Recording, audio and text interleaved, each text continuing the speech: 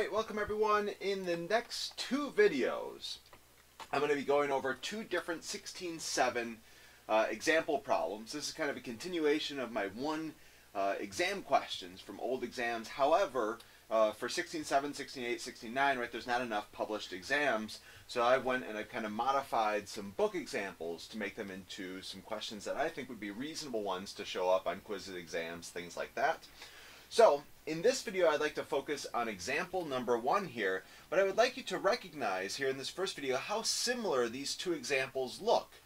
Right? The claim is that they are subtly different and they're giving you different, right, their interpretation of what you're calculating is certainly different in each one of these cases. And so for this video I'm going to go ahead and calculate out the result for example number 1, talk about how do we actually find this calculation, and an interpretation of that, and then in the next video, right, we're going to do example number 2, and then we'll do a little bit of a comparison, and we'll talk a little bit about what is the interpretation of what we've calculated for the second example. Alright, so the first example, I have a page for it all by itself here. We would like to calculate out some surface integral. Remember, 16-7 is all about surface integrals. S, our surface here, is a part of the paraboloid. It's not the entire paraboloid, right? The paraboloid would go on forever, but it's only the piece that's inside of this cylinder, x squared plus y squared equals 4. So again, maybe if I was to draw the situation here, we have the paraboloid, and if you'd like to, you can even put this into the RZ half plane, right? This could be maybe z equals r squared, and then you could spin it around and whatnot. So the paraboloid is going to look something like this. It's kind of the classic paraboloid that we know and hopefully love from 12-6, you know, back when we brought up quadric surfaces. So something like this. Again, this paraboloid would continue on forever, but we only want the piece that's stuck inside of the cylinder, x squared plus y squared equals 4. So x squared plus y squared equals 4, that's a circle of radius 2 in the xy plane, so z equals 0. But again, remember, kind of, there's no z coordinate here, there's no z's in the equation, so it's free to roam in the z direction. It can move up, it can move down, anything like this. So this right here would be the cylinder, x squared plus y squared equals 4.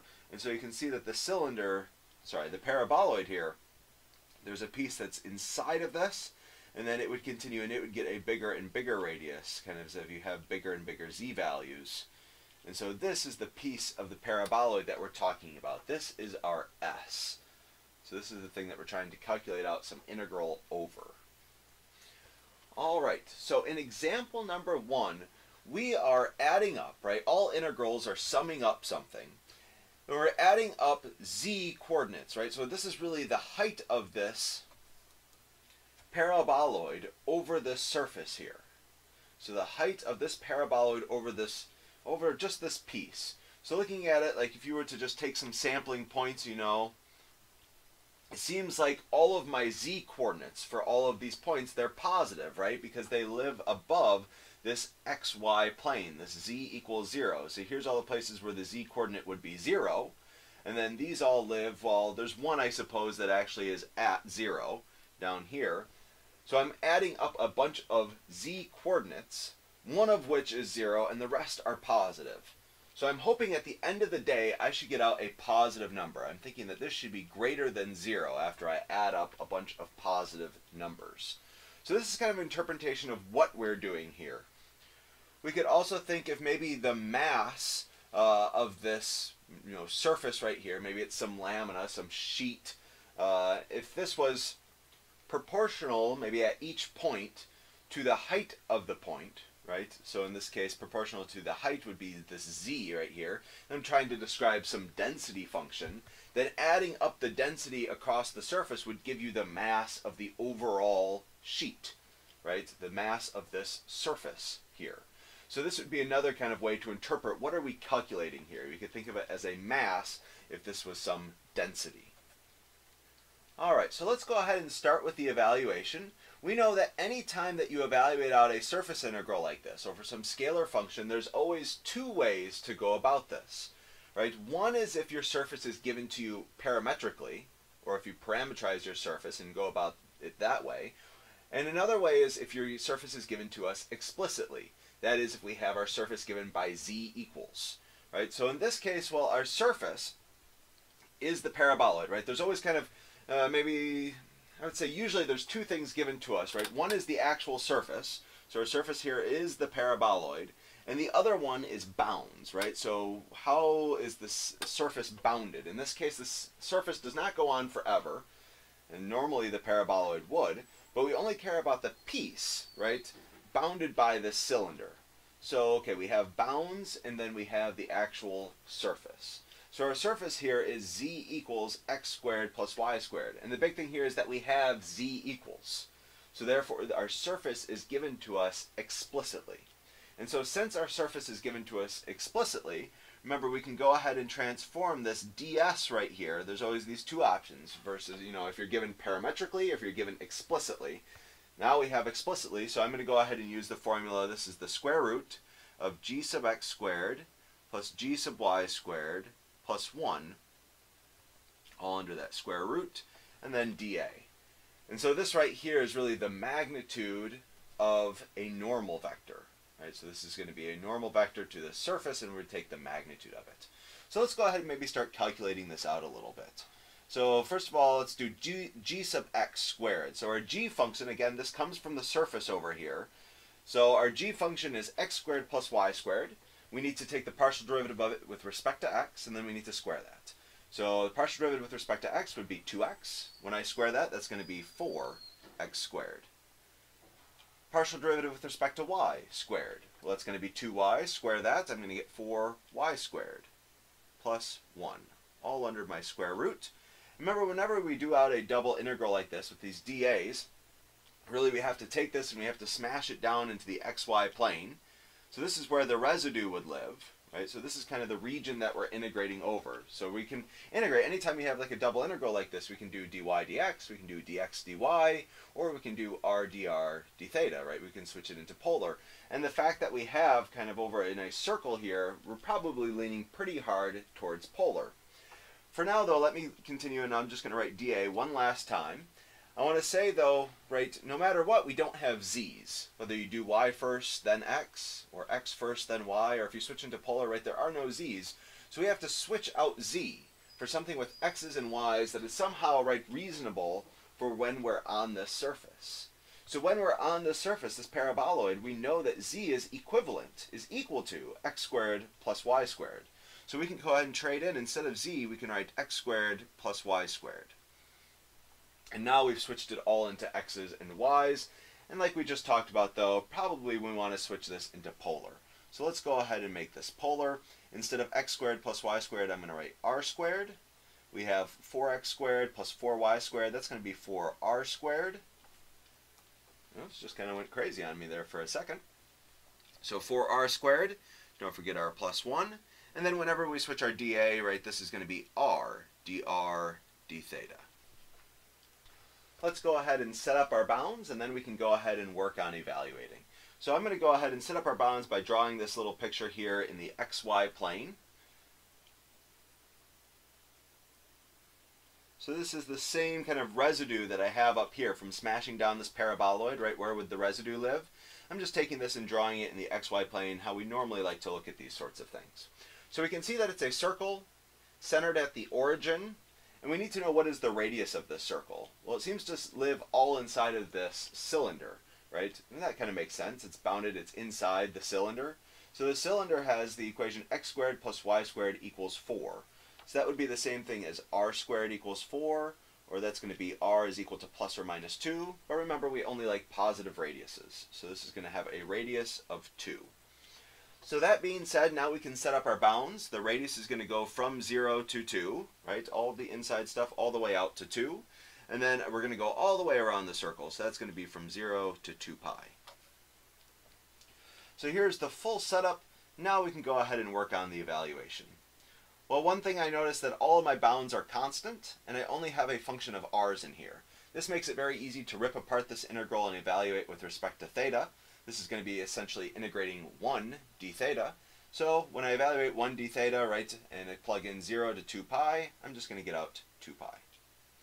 Alright, now I have the more complicated integral here, integrating from 0 to 2, and I'm going to have, let's see, r squared root 4r squared plus 1 times r dr. Well, my best hope is probably a u substitution. Right, so let's go ahead and try u substitution. I'm going to let u be the inside thing. That's going to be 4r squared plus 1. And so du is going to be equal to 8r dr. And I notice that I have an r dr here, right? So, okay, maybe I'm going to go ahead and solve for that. I'm going to have r dr is equal to du divided by 8. All right, so I'm going to go ahead and be able to trade this in for du over 8. Likewise, here I'm going to be able to trade this piece in for root u. The only thing that I have a little bit of trouble with is how do I trade in r squared for things with u's? Well, for this I need to go back to my equation here, and I can go ahead and see, well, u minus 1 would be equal to 4r squared. So therefore, r squared would be equal to, let's see, this would be u minus 1 all over 4. So therefore, if I want to trade in r squared for things with u's in it, it would be u minus 1 all over 4. And now I have to be a little bit careful here, right? Because this 0 to 2, these were u values. So technically it's incorrect for me, sorry, these 0 to 2, these were r values. So technically it's incorrect to say that they stay the same for u, right? Now I'm set up a u integral. So it's probably not from u equals 0 to u equals 2, right? So I'm going to go ahead and erase these for the time being, and let me go ahead and swap them out. So again, I had r equals 0, and I'd like to trade that in for some u value. Well, again, here's a way that we can trade in for some u value, right? If I had r equals 0, and so I plug in 0 everywhere I see an r, I would get out u equals 1. So r equals 0 somehow corresponds to u equals 1. Likewise, if I was to plug in r equals 2 into this formula, so I did want to integrate to 2, r equals 2, so let's see, that would be 2 squared, that's 4, times 4 would be 16, plus 1, that's u equals 17. So now these are u values, and I've set up a u integral here. Alright, now we can go ahead and evaluate this. Notice that I have some constants here, 4 and 8. I'm going to go ahead and factor those out from my integral. So if I factor out the 4 and the 8, right, that would make 32 altogether. Looks like I have a 2 in the numerator, so I think I'm going to get pi divided by 16 after I factor out all of my constants. And I'm left with u minus 1 times root u. Right, so in order to evaluate this, I need to probably distribute, right? Because we don't have a product rule for antiderivatives. So let me go ahead and distribute that. The way, of course, that we're going to combine these and simplify is remembering that the square root of u is the same thing as u to the 1/2 power. So when I go ahead and I distribute this, I'm going to have u to the 3/2 power, right? So this is u to the first times u to the 1/2 power, so we add our exponents together. So 1 plus 1/2 is going to be 1.5, aka 3/2. And then we're going to subtract away u to the 1/2 power, du. So okay, I distributed that. Now let's go ahead and integrate. So pi over 16. When I integrate, again, I'm going to raise my exponent by 1, so I'm going to go to 5/2. And then I multiply by the reciprocal here, 2/5. And double check. If you take with the derivative of this, you should get back to where you started. And then I'm going to go ahead and subtract. And again, we raise our power by 1, so it goes from 1/2 to 3/2. Then I go ahead and I multiply by the reciprocal. And again, we're going from 1 to 17. Alright, so now let's go ahead and plug these things in. Again, I have pi over 16 here. And when I plug in 17, let's see, I'm going to have 2/5. 17 raised to the 5/2. Subtract away 2/3. 17 raised to the 3/2. So that's going to be in the first bit. And then I'm going to subtract away when I plug in 1. So 1 raised to the 5/2 is just going to be 1. So I'm subtracting away 2/5 times 1.